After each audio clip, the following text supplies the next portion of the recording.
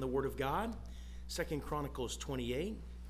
And as you're turning, the children 4 years old up through third grade, all the children 4 years old up through third grade, you can follow Miss Amber out the back for children's Bible time. 2 Chronicles chapter 28 in the Word of God.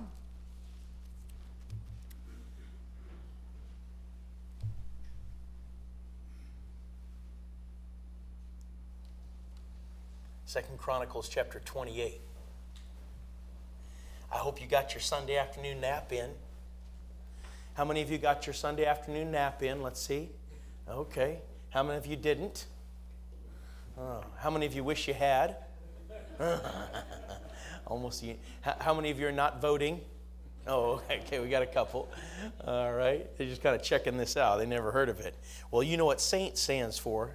Sunday afternoon is nap time. So just remember that. And that'll help you the next Sunday. Next Sunday you'll come to church. Although I don't know, it seems like everybody got their Sunday afternoon nap in the way you were singing. That was just good singing right there, and I thank the Lord for it. Let's pause and ask the Lord to bless our time in His Word, shall we? Father, I thank you for the privilege that you've given to me to speak tonight. I pray, Lord Jesus, that you'd help me as I speak, not to preach in my own strength and my own wisdom, but in yours. And Lord, I pray that you do something special in our midst and in our heart tonight.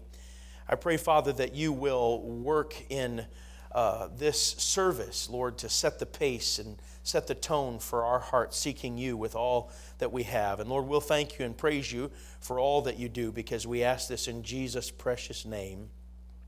Amen. Corrie ten Boom wrote in her writings and journals, it was in a church in Munich that I saw him. A balding, heavy-set man in a gray overcoat, a brown felt hat clutched between his hands. People were filing out of the basement room where I had just spoken, moving along the rows of wooden chairs to the door at the rear. It was 1947, and I had come from Holland to defeated Germany with the message that God forgives. It was the truth that they needed most to hear in that bitter, bombed-out land. And I gave them my favorite mental picture. Maybe because the sea is never far from a Hollander's mind, I like to think that that's where forgiven sins were thrown. When we confess our sins, I said, God cast them into the deepest ocean, gone forever. Their solemn faces stared back at me, not quite daring to believe. There were never questions after a talk in Germany in 1947. People stood up in silence. In silence, they collected their wraps, and in silence, they left the room. And that's when I saw him, working his way forward against the others. One moment, I saw the overcoat and the brown hat. The next, a blue uniform and a visored cap with its skull and crossbones. It came back with a rush. The huge room with its harsh overhead lights, the pathetic pile of dresses and shoes in the center of the floor, the shame of walking naked past this man. I could see my sister's frail form ahead of me, ribs sharp beneath the parchment skin. Betsy, how thin you were.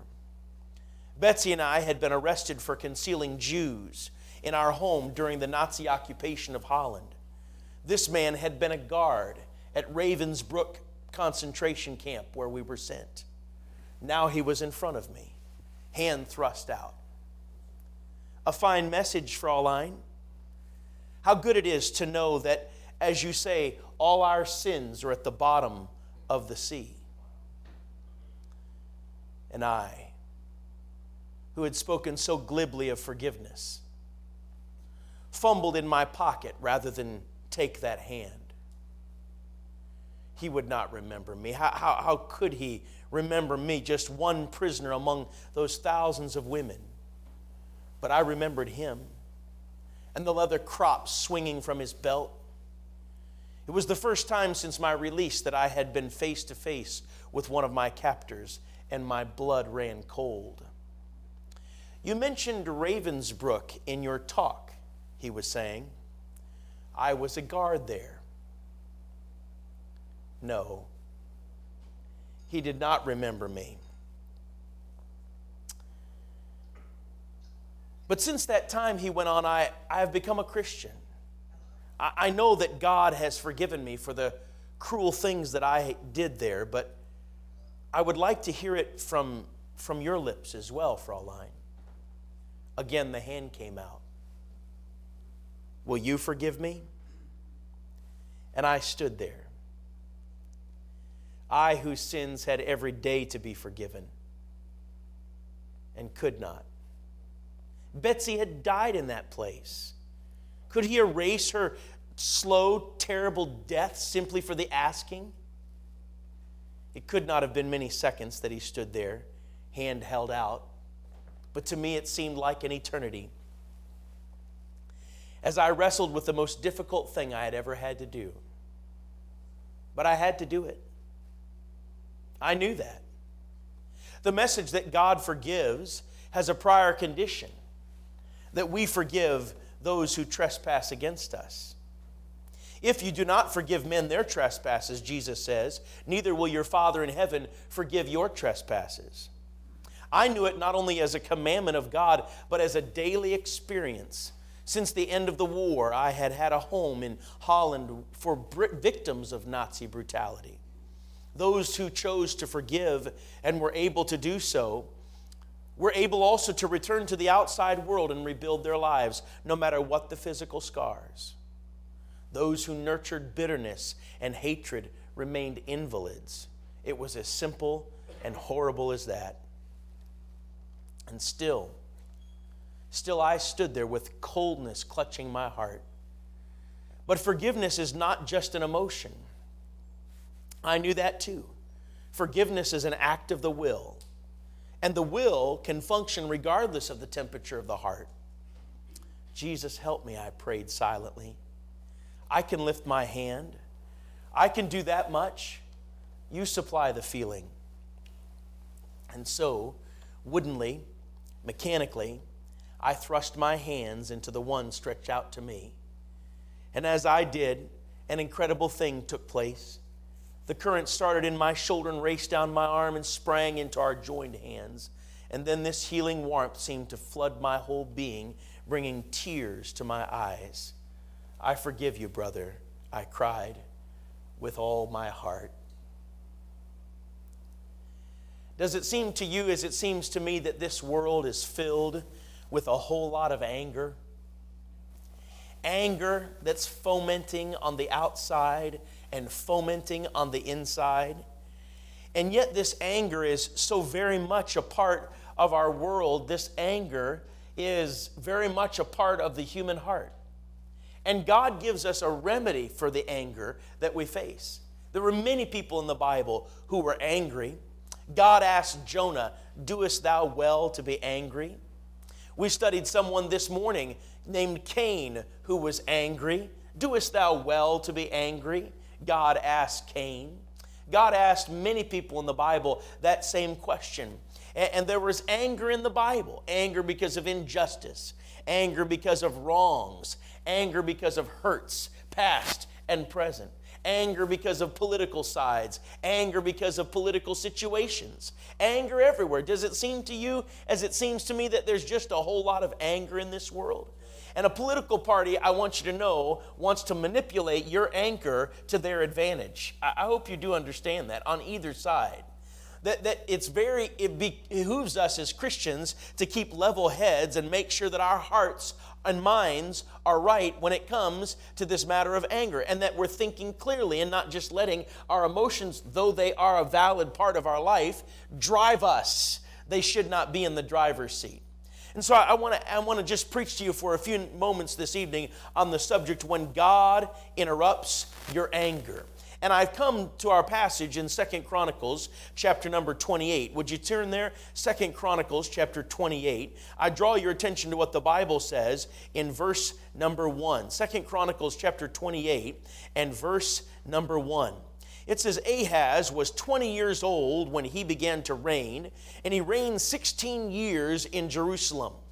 But he did not that which was right in the sight of the Lord, like David his father. Now, let me just pause and say, often you will find the phrase, he did that which was right like David his father, or he did that which was not right like David his father. And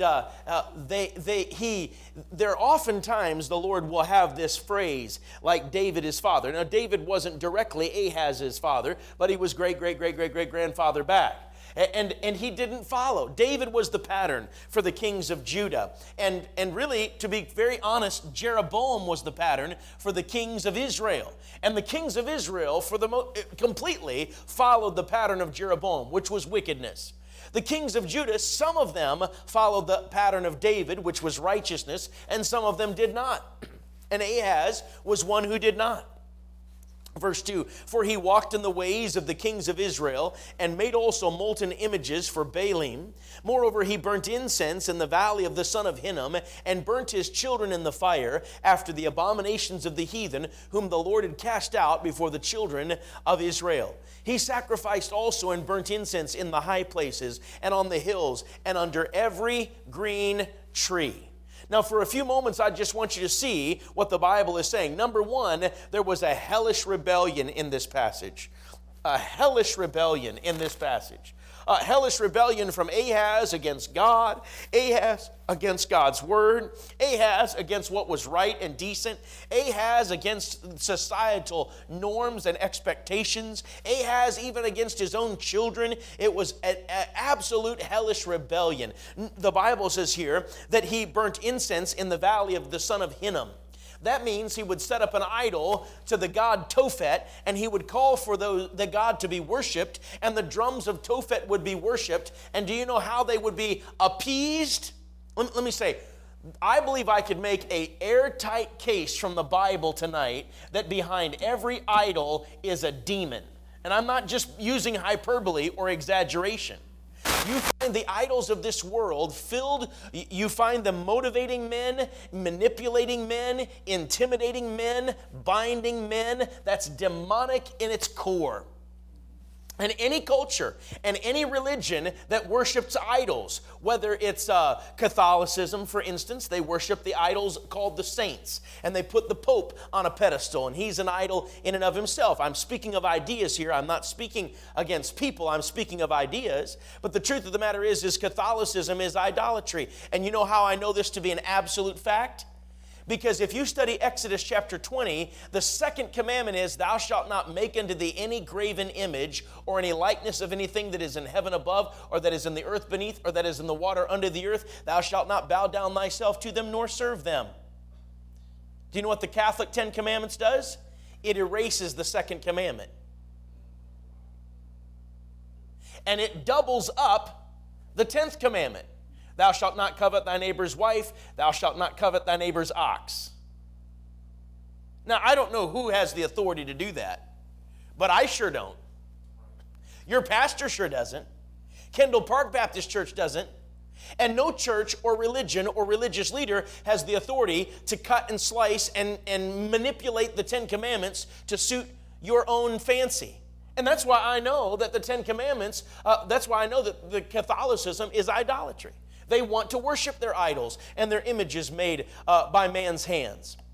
Hinduism is idolatry. Again, I speak of ideas, not people. I want to make that clear. But we have to speak of ideas. If we can't speak of ideas in an objective, non-emotional way, then we have no reason to even meet. We should all go home because there's no point. So Hinduism is idolatry. In fact, they worship tens of thousands of gods. Buddhism is idolatry. I want to make that exceedingly clear. I had a young man challenge me on that a couple weeks ago, and I asked him, have you ever been in a Buddhist temple? He said, no. I said, well, I have. I was in the largest Buddhist temple in Singapore. And do you know, it was a building probably about this size as far as width and length. It was probably twice as tall, maybe twice, maybe a little bit taller. And right there was a great big 10-foot tall, maybe 12-foot tall statue of the Buddha. On one side and on the other were his assistant gods. Can you imagine being God and needing an assistant? all over the walls, there were little statues of the Buddha that people would pay $1,000 to put on their walls, and they would worship them.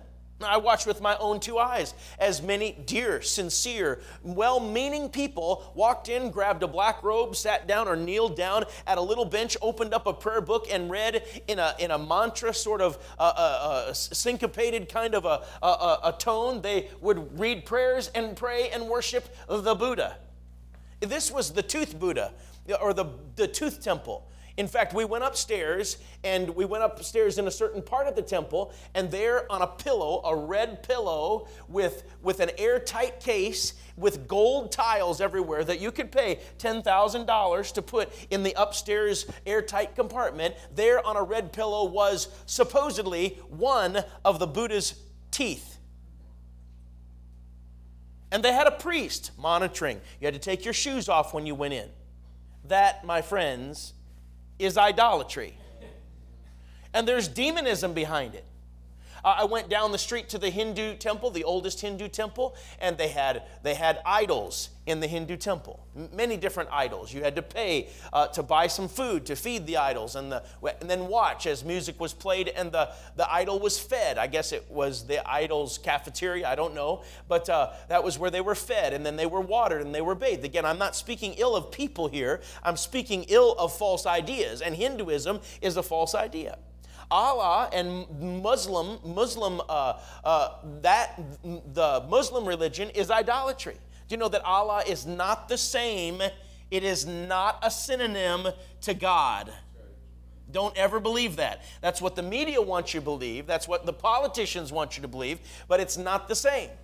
Allah is the moon god, the false moon god that Muhammad worshipped, and just out of convenience, he amalgamated some of the Old Testament prophets in with his Quran, and he wrote these things down, and they worship the moon god, and they worship the black rock where Allah or Muhammad is supposedly buried. That is, my friends, idolatry. And behind every idol is a demon. And it is absolute hellish rebellion against the one true God to worship idols. The Bible says in Romans chapter 1 and verse 18 that when they knew God, they glorified Him not as God, neither were thankful, but became vain in their imaginations, and their foolish heart was darkened. Professing themselves to be wise, they became fools, and changed the glory of the incorruptible God into an image made like to corruptible man, and to birds, and to four-footed beasts, and to creeping things. Wherefore God also gave them up unto their own lust. Hear it, ladies and gentlemen. Idolatry is darkness, and it leads to darkness. And so there was idolatry. He was worshiping this god Tophet, and the drums were beating, and they were to appease the god Tophet. They would offer their children.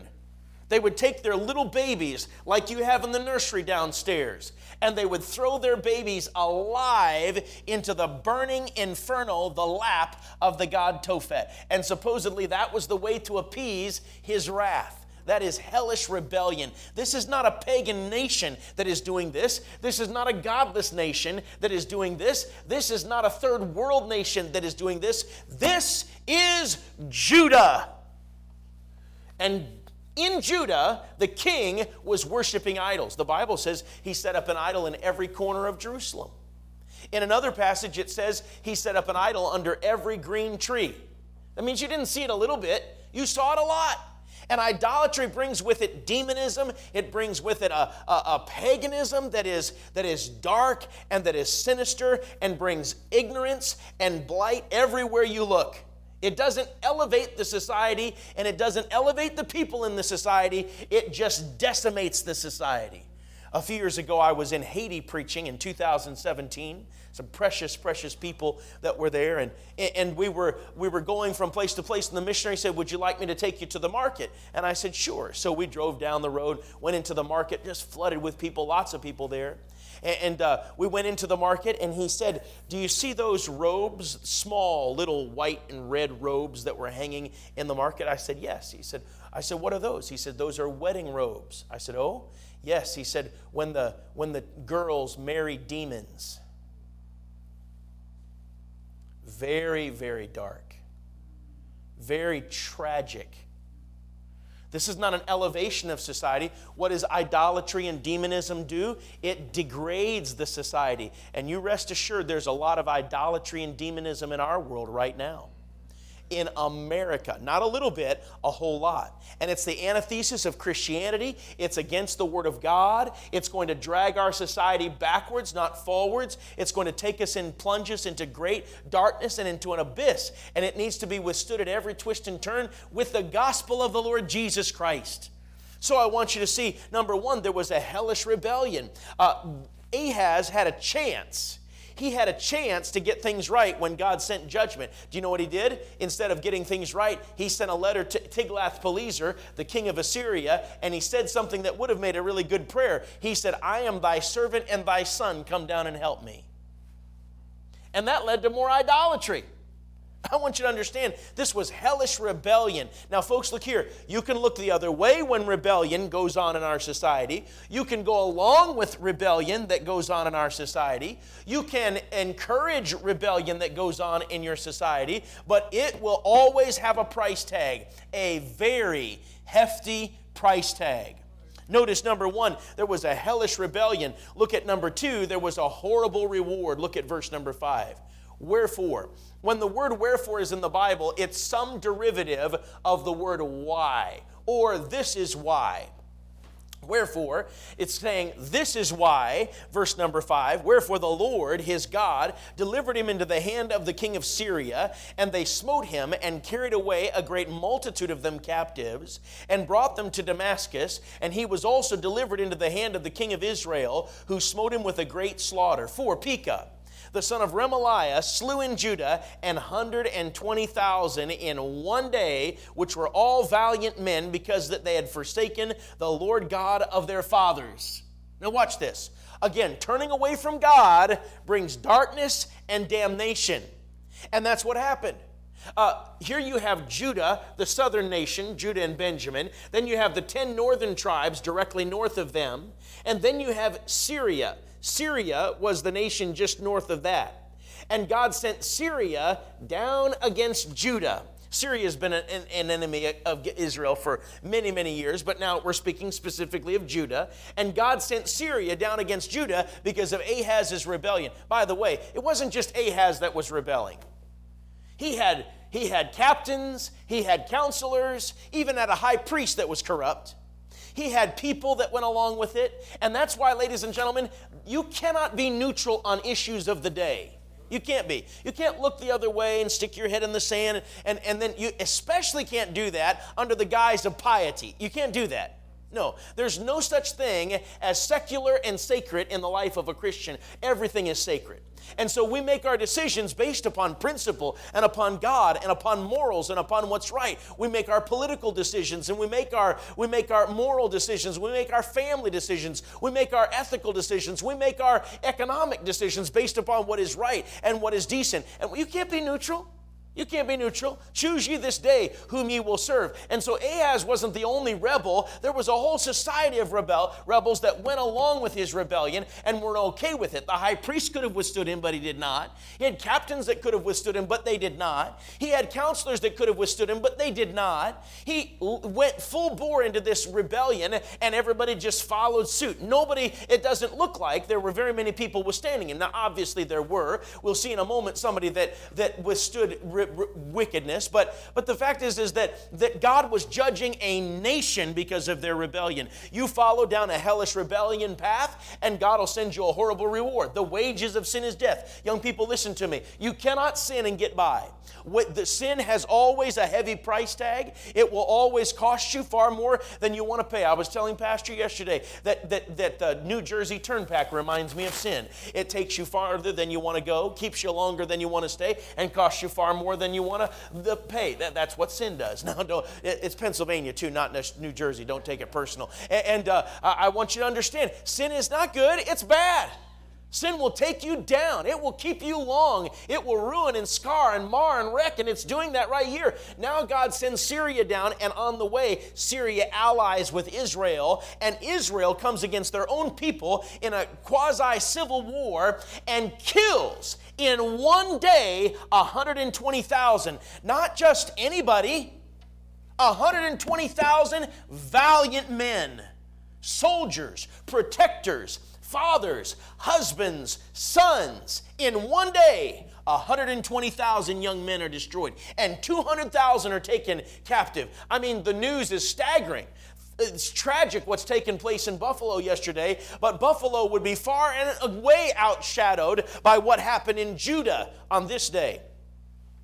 Had they happened at the same time, look at what happened in verse number 6. It says, because they had forsaken the Lord God of their fathers, and Zikri, a mighty man of Ephraim, slew Messiah, the king's son, and Azrikam, the governor of the house, and Elkanah, that was next to the king, and the children of Israel carried away captive of their brethren 200,000 women, sons and daughters, and took also away much spoil from them, and brought the spoil to Samaria. So get the picture now. Don't just be here and don't be thinking about what you're planning to do or what kind of Dagwood sandwich you're planning to make after the service. Now, follow with me here. I want you to see it. Judah sinned. Ahaz led the sin and rebellion.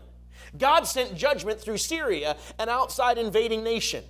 On the way down, Syria allied with Israel and got their help, and they both created a strike force that killed 120,000 valiant soldiers and took 200,000 captives. And it sounds like that Israel allied in this context, it sounds like Israel allied with Syria so that they could have a boost in their economy through the slaves from the south. 200,000 slaves? That might help your economy. 200,000 prisoners, you could put them to work somewhere. Cheap labor. And God wasn't pleased. I want to say something to you. God's not pleased with our anger. Many times we feel like we're justified in our anger. But even sometimes when we feel like we're justified, it's unjustified. Have you ever thought, sir, that your anger is ruining your marriage? Or at the very least, keeping it from being what God wants it to be? Have you ever thought, ma'am, that your anger is ruining your marriage and your children? We'd sometimes justify our anger and think it's right, and we rant and rave and foment and explode, or we bottle it all up inside and we're just a slow burn. I haven't preached a message on it, but someday I'm going to preach a message about anger, and I'm going to have the first point calling the hot spot. Anger number 1. Second point, I'm going to have the anger rage called rage monster. The third point, I'm going to have the anger person, the anger object being the slow burn. Some people just kaboom! They're just a short fuse and they blow up to everyone around them. They don't care where the chips fall. Let the chips fall where they may. That's their attitude. Other people are hot spot. They're just always hot, always at a certain temperature and above, and you can't get too close to them. You just feel the heat emanating from them. Third people are slow burns. They just keep it all inside. Until pretty soon, the teapot goes off. You know what I'm talking about? Well, I want to say most of our anger is not justifiable. These preacher, I have a right to be angry at all this wickedness in the world. Well, I get that there's a lot of wickedness. But you know, as a Christian, you have a lot to be joyful about. You go ahead and try to be joyful and angry at the exact same time. Now we should be angry at wrong. We should be angry at wickedness. But you know, I don't think that God intended for us to be angry constantly. I don't think that. I don't believe that. You can make that case from the Bible. We should look at evil. We should call evil evil. It should bother us. But we don't have to dwell on it. You know what I did last year? The best things I ever did. I got off Twitter and I turned off the news. Two of the best things you can ever do. Let me encourage you. If you're an older person, I'm speaking like real old. Like 55 and above. Anyway, if you're an old person here, just turn off the news. The news hooks you into thinking that you are part of the solution when you're not. And they sell their mantra. I think that we should make CNN, Fox News, and Newsmax all hit an all-time record low. Just nobody watch it. God did not make you to know about the tragedy here, and then the tsunami over here, and then the earthquake over here, and then the mass killings over here, and this over here. God didn't make you to, He didn't make you to know all that stuff. And somehow I really believe it happened after 9/11. We went to a 24-hour news cycle that was there already, but boy, it exploded after that. And do you know what their desire is? What the newscasters' desire is? Your money, your time in their pocket. I turned it off. Best thing I ever did. And you know what? I'm not as angry as I used to be. I'm not as upset about everything all the time.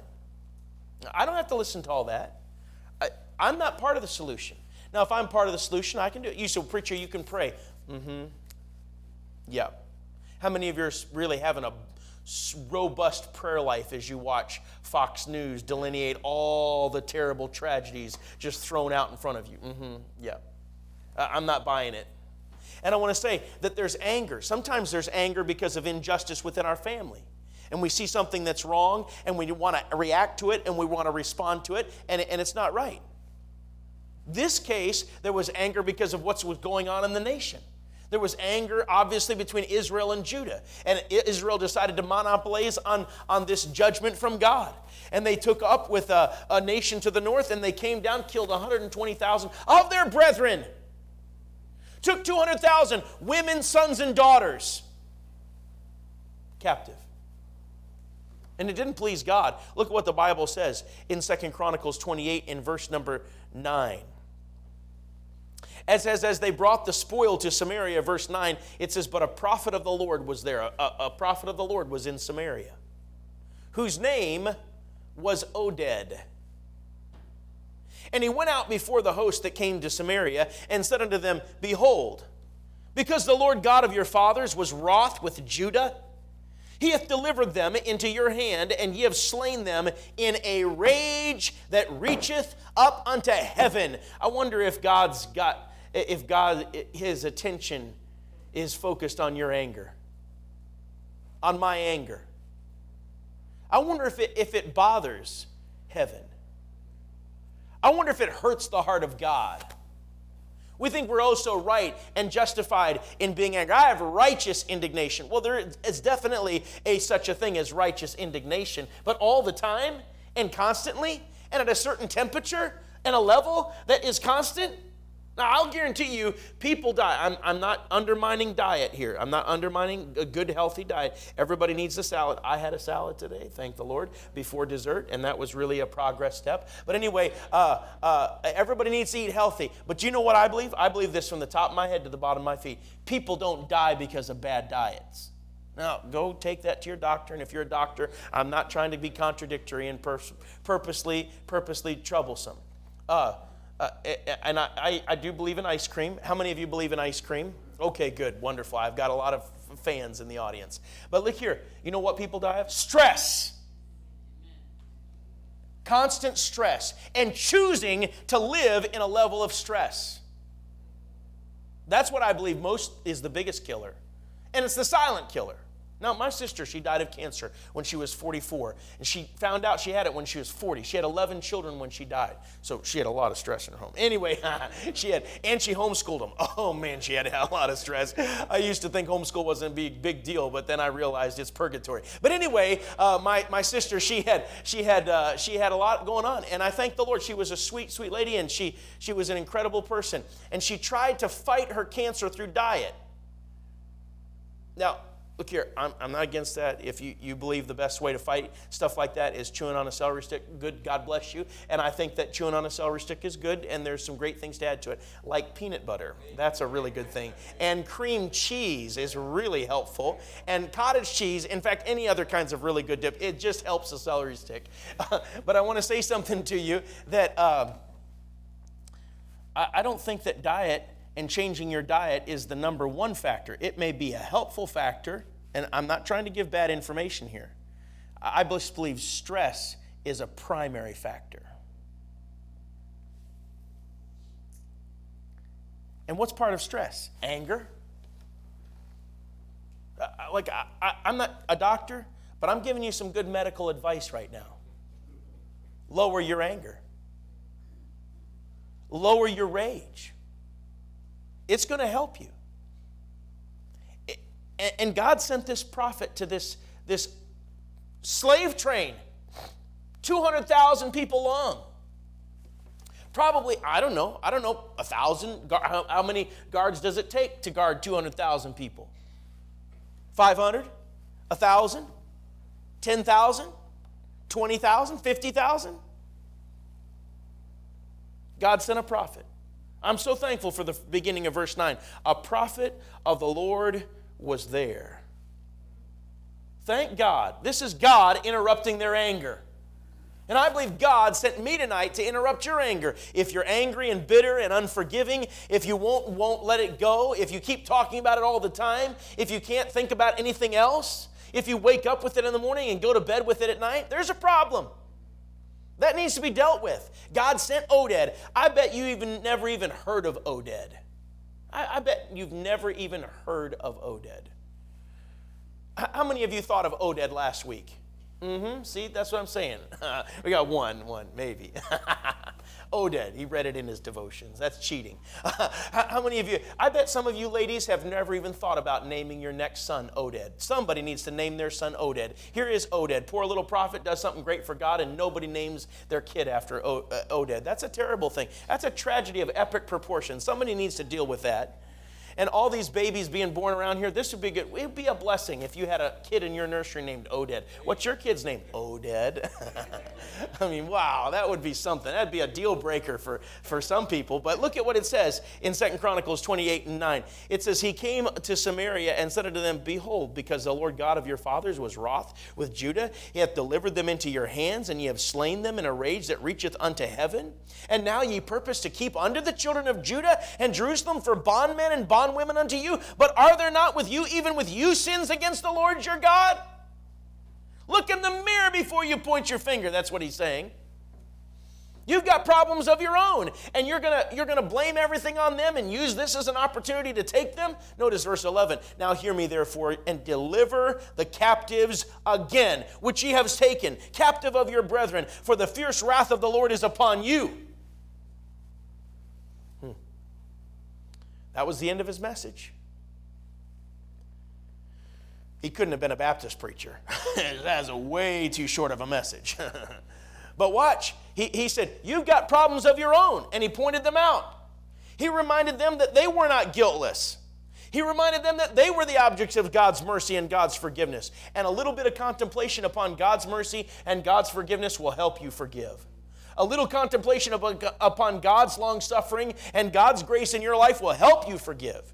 Many times the reason we don't forgive and won't forgive is because we're not thinking about God's mercy and God's grace. We're just thinking about His justice. Well, thank God for His justice and His holiness, but those aren't the only attributes that God has. And God has these attributes in perfect balance, and we ought to strive to be like God, holding and mirroring His attributes in perfect balance. God's not just justice. He's not only holiness. God is a God of mercy and grace and long-suffering. Micah 7:8 says, who is a God like unto thee that pardoneth transgression and passeth by the transgression of his people. And he remembereth not their iniquities, but he delighteth in mercy. That's our God. Whew. Well, thank God for this holy prophet. And thank God for this, number 3, holy reminder. Number 3, there was a holy reminder that says, nope, you're doing wrong. Suppose that Oded had a few second thoughts before he went out against this army and slave train. Suppose he had some second thoughts. By the way, do you suppose your preacher does? When your preacher starts to pointing his finger, and you know you have to have a long bony finger, well at least a bony finger, to be able to be a preacher. That's a prerequisite requirement. If you're thinking about getting in the ministry, just examine that for a bit. And here, you imagine when your preacher gets up and starts pointing his finger and pounding the pulpit and getting a little close to home, that's not something he jumps out of bed doing. Wow, who can I confront today?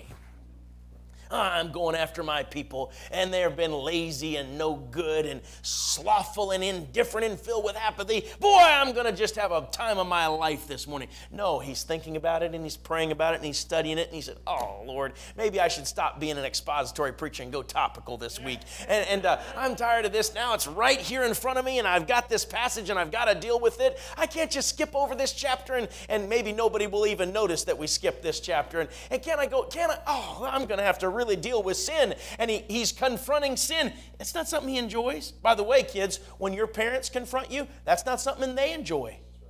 They think about it. They try to think about ways that they can avoid it, or ways that they can deal with it without confrontation. They pray about it. They weigh it. They wake up with it in the morning, go to bed with it at night, and they're thinking and praying. And so Oded probably had that.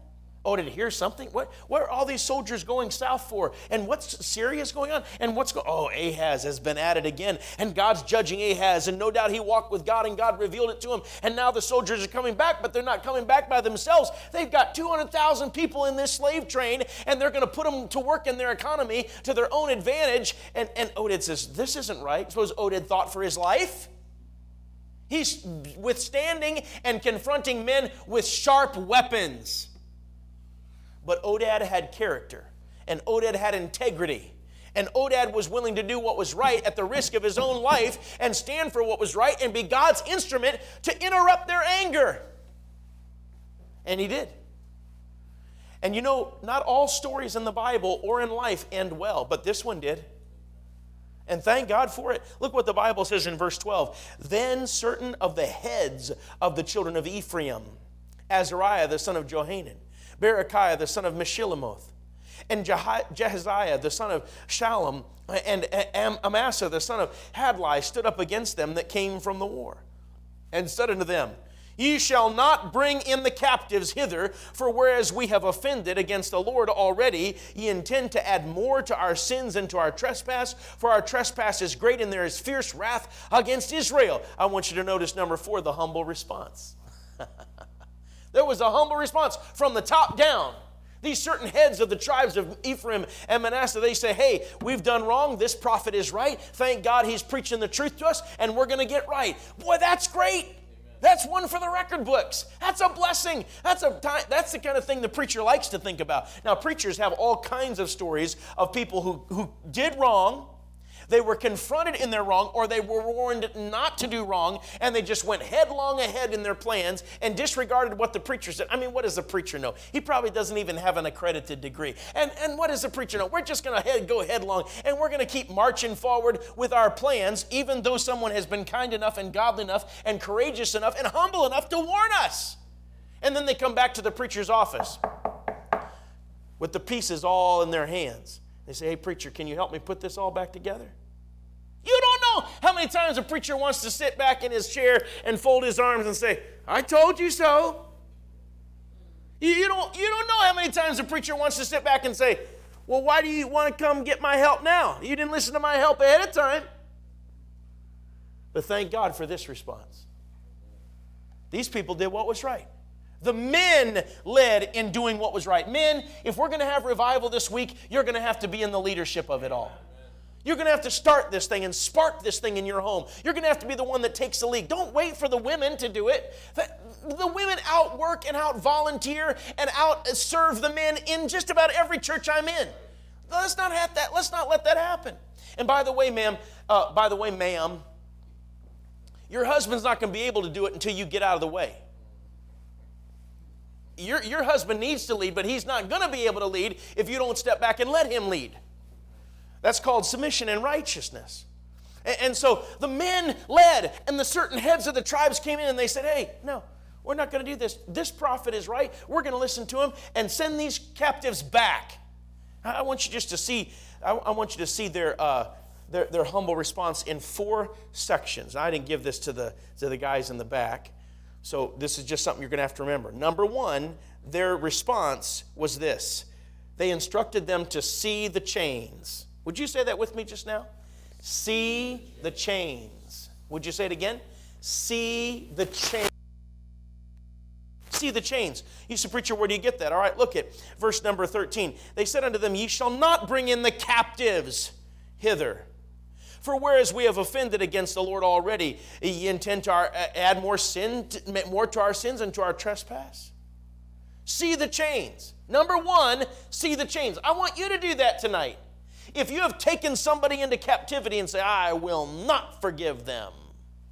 I will not release them of the debt. That's what forgiveness is.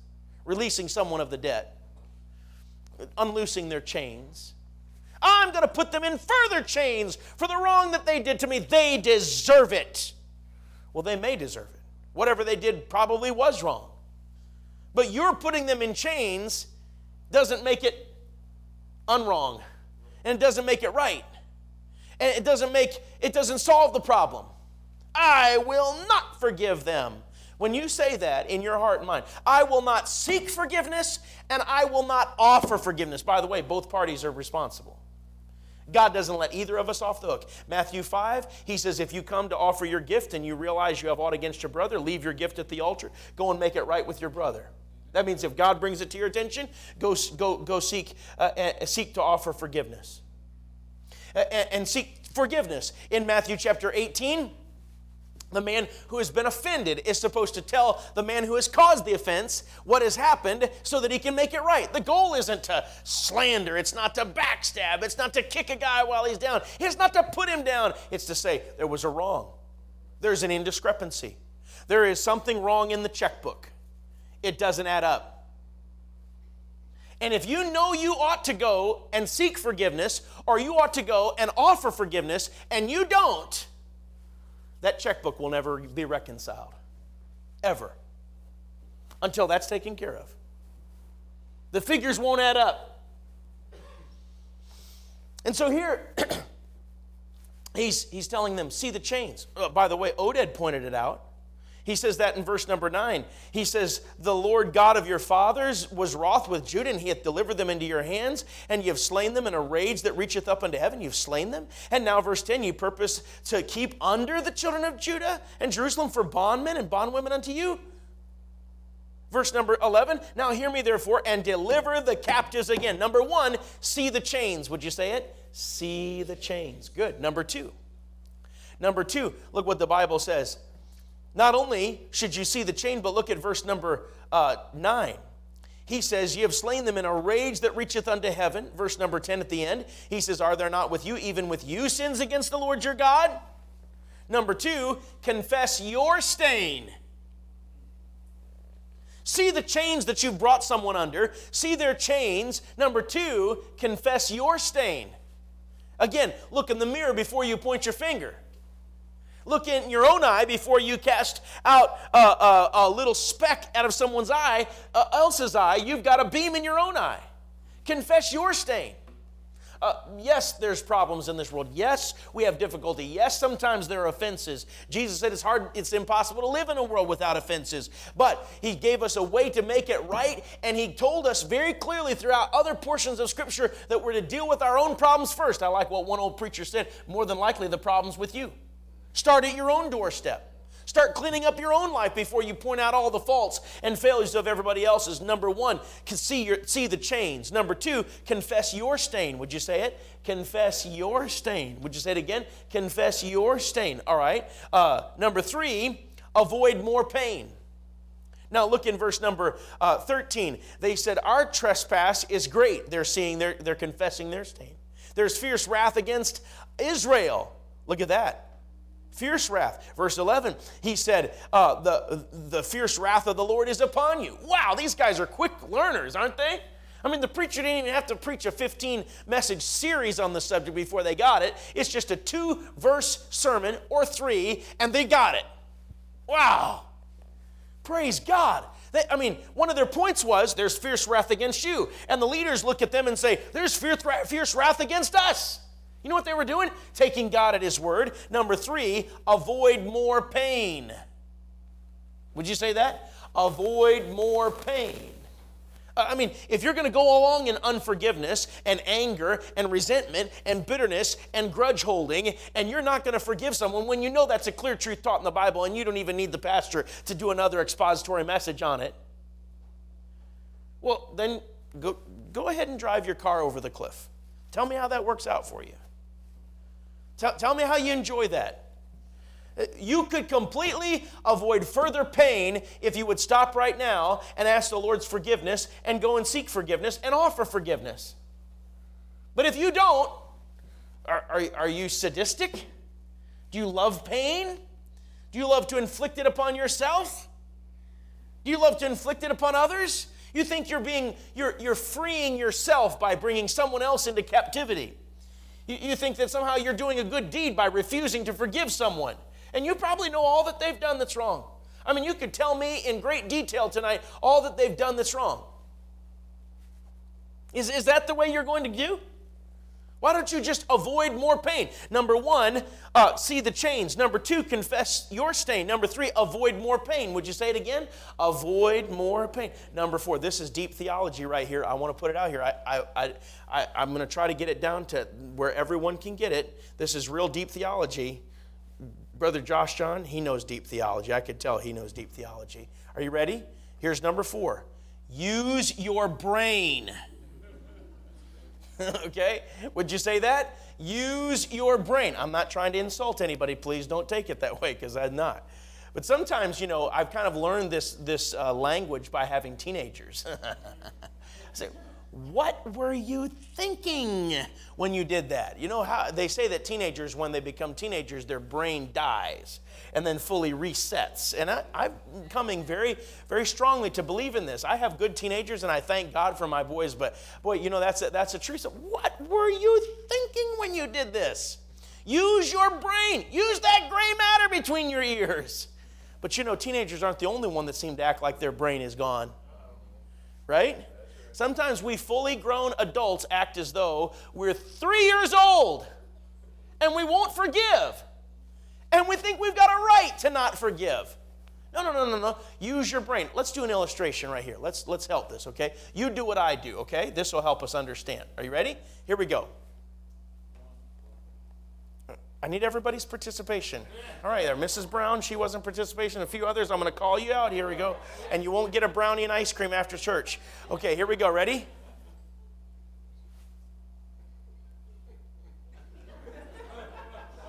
All right, watch this now. You know what that is? That's me when I decide I'm going to do things different than the Bible. That's me. What happened to Dad? I don't know. He's lost his mind. He doesn't usually blow up like that. It wasn't that big of a deal. He made a mountain out of a molehill. That's when my wife goes.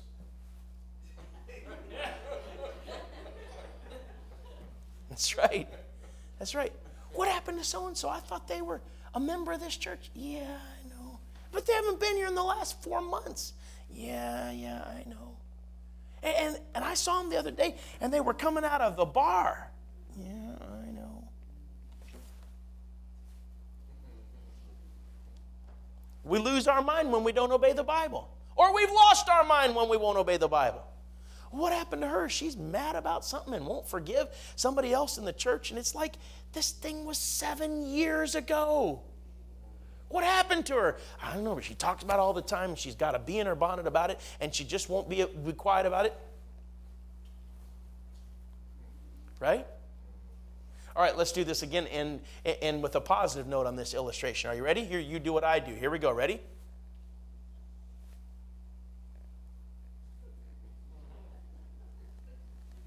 You know what that is? That's you when you decide you're going to obey the Bible. Did you see so-and-so was at church? Yeah. And they were singing. And they acted like they enjoyed it. What happened? I don't know. Maybe they found out whatsoever is up there. Well, did you see John? John was in church today with his wife, and he acted like he actually loved her. And he sat close to her. And he held her hand going up and out and got the door for her. He's never treated his wife that way. What happened to old John? Oh, he came too. Whenever you and I decide we're going to obey the Bible, wow, there is something up there. We weren't quite sure after a while. But whenever you and I decide we're not going to obey the Bible, that's not the brightest bulb on the tree. I'm not sure. There must not be the sharpest crayon in the box. When we obey God, there's nothing but good that can come from it. When we don't obey God, there's nothing but good that will come of it. Nothing good that will come of it. Do you see? So I've interrupted your anger tonight. Maybe you were angry this weekend. Maybe you were angry this last week. Maybe you were angry on your way to church. Maybe you're angry about something right now. Maybe you came in seething. Maybe you're the hot spot, or maybe you're the angry bird, or maybe you're the volcano, or maybe you're the slow burn. I don't know. But somebody came and interrupted your anger. And likely, if my guess is right, I'm not the only one. And I'm not the first one. And I won't be the last one. But what are you going to do with it? I was preaching along these lines some time ago. And the pastor where I was preaching came to me after the service during the invitation. And we stood right here in a church about this size. And he said, "Kill your mic." I said, "Sir?" He said, "Kill your mic." So I obediently reached down and turned my mic off. He said, "What do I do now?" I said, "What do you mean? What do you do now?" He said, "My dad, when he was 60 or 70, left my mom for another woman much younger and ruined her emotionally and financially." And he said, "I never got over it, and she never got over it. And I felt all this time I had a right to be angry at him and to be unforgiving. And now he is dead. What do I do now?" This was a preacher many years my senior, and I wasn't quite sure what to tell him. I said, "Well, Pastor," I said, "you can't live under false guilt. If you go to Jesus and you ask him to forgive you, he'll forgive you." And I said, "I don't know, maybe you could write a letter to him or go to his grave and just tell him that you're sorry and ask for his forgiveness however that might happen." This is what he did. He took to the pulpit and he told the people what he had just told me. And he said, "I wouldn't blame you if you asked for my resignation." He said, "Dad, wherever you're at, I want you to forgive me for my unforgiveness and my unwillingness to release you from whatever debt I felt you owed me." That was a humble response. And God's looking for some humble responses tonight. Would you bow with me in prayer? Now, there's never a time, ladies and gentlemen, when God gives his word and he does not hold us responsible. That means whenever God's word is preached, we're held responsible by what we hear and how we respond. I want to ask you to respond humbly tonight. Heads are bowed and eyes are closed. You've listened so attentively. I wonder, with your heads bowed and eyes closed, if you'd say, "Brother Smith." I'd like to ask Brother Drew if he'd come and sing, and I'd like to ask Miss John if she'd come and play a few verses of "Nothing Between My Soul and the Savior." I wonder, with your heads bowed and your eyes closed, if you say, "Brother Dwight, I'm saved, but tonight God has convicted me about some anger or some unforgiveness in my heart that I need to make right." Would you pray that I would? There have been hurts, there have been wrongs in recent days or in recent years, and sometimes I just don't know how I can go on. Would you pray for me that God would help me to forgive, to seek forgiveness, or to offer it, or both? If that's you, heads bowed, eyes closed, God's spoken to your heart, would you just slip up your hand, let me pray with you? Is there anybody like that? Thank you. Praise the Lord. Good. Thank God. Wonderful. Anybody else? Good. Okay. Just slip it up and put it right back down. Slip up your hand, put it right back down. Wonderful. All right. Anybody else? Question number 2. How many of you can say, "Preacher, without doubt, I know that I'm saved. I have been forgiven by accepting Jesus Christ as my Savior"? If you can say that, would you slip your hand up high as a testimony to that fact? "Preacher, I know I'm saved. I'm on my way to heaven." Thank you, man. Put your hands down. Good.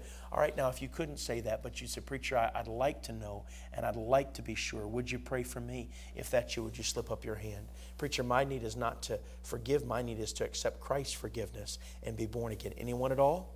If you're listening by way of live stream and you've never been born again, tonight you can be. If you'll bow your heart before the King of Kings and Lord of Lords and confess him as your Savior and that you're a sinner in need of his salvation alone. If you'll believe that he died and rose again, right there, he'll save you. Just bow your heart before the Lord. Tell him you're a sinner and that you know you need a Savior and you want him alone to be your Savior, and call upon him and ask him to save you. Let's stand with our heads bowed and our eyes closed. Father, bless this invitation. Many of my brothers and sisters raised their hand and said there's someone they need to forgive. There's some way they need to either seek or offer forgiveness. Give us courage to do that. And Lord, I pray that at this point, we'd not only have courage to do that, but we'd have courage to get that thing right before you. In Jesus' name. Heads are bowed, eyes are closed. The pianist is giving us a chord, and Brother Drew is singing.